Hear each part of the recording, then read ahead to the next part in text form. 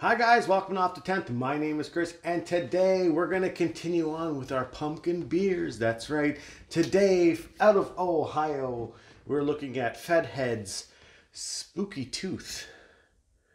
This would be an Imperial Pumpkin Ale that's coming in at 9% alcohol by volume. It's in a 12 fluid ounce bottle. Yeah, I've never had it. Gonna drink it right now. I picked this bottle up over at Brewed and Bottled, so they're my jam. Anyway, let's get into this beer right now. Oh, let's grab this. Here we go. Let's pour it. All right, so this beer has been out of my fridge for a long time, and it's fizzing like Coca-Cola. All right. Right off the hop, I can pretty much tell you that this is going to be pretty thin. But you never know. I could be wrong. Poured off with some head, but then now it has dissipated to just bubbles. That's all it is. Just bubbles right on top of that kind of copper-looking, pumpkinish beer kind of thing. I know it's kind of hard to see through the merit glass, but it's what it is. It's copper color, kind of like a reddish brown. Sure, why not? Let's smell it. All right, right off the hop, you're getting all the nutmeg. You're getting all kinds of allspice in this one.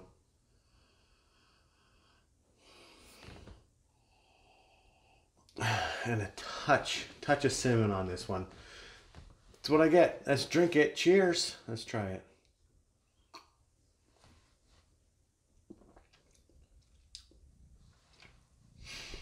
It's funny, my cat's right behind the camera, and every time I start doing a pumpkin beer, the cat shows up. Show up on the other beer reviews? No, not while I'm sitting right here.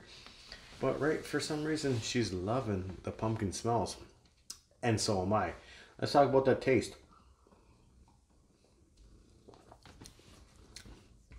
All right, 9% alcohol by volume. This one hides it extremely well. This is extremely dangerous for an Imperial Pumpkin Ale, which I'm pretty much digging. You can't fault that at all. There is, however, a little bit of an alcohol burn down in the chest, or maybe a little bit of a warming, but on the initial taste, you can't tell that this is 9% alcohol by volume on the taste, on the initial sip anyway. Body, what I thought it was going to be. It's thin. This one was probably around the high end of thin. Maybe even just slightly getting into medium body, but no, most people will probably think it's pretty thin. It is. I mean, it's surprising because I thought for sure this would be a little bit thicker, but it's not. It's just an ale. Sure, why not? Making shit up as I go. Taste. All right, this is the best part. Taste on this beer. You can tell they probably are not using real pumpkin on this one. But this would probably be one of the better ones that didn't use real pumpkin. If they're not using real pumpkin, which I'm pretty sure they're not, they're using all kinds of flavorings, maybe some kind of extract, and that spices. They've nailed down the spices. This is good on the taste when it comes down to the actual pumpkin spice kind of pumpkin beer or pumpkin ale that you're looking for. Nutmeg, cinnamon, allspice. It's all in here.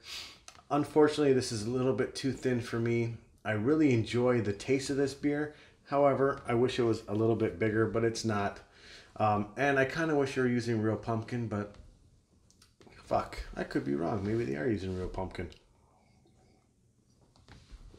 I don't think they are, but you know what? I could pound this beer down, and that's pretty scary at 9%. Guys, let me know in the comments if you guys have tried Fedhead's, the Spooky Tooth from these guys. If you have, I don't even know if that even went in focus, but if you have, let me know what you thought. This is all right. I mean, this is totally crushable at 9%. However, I kind of wish it had a bigger body on this one. There's no lactose in this one. On the side of the bottle it says they stopped before the whipped cream, which is kind of like, I kind of wish I had that whipped cream on there.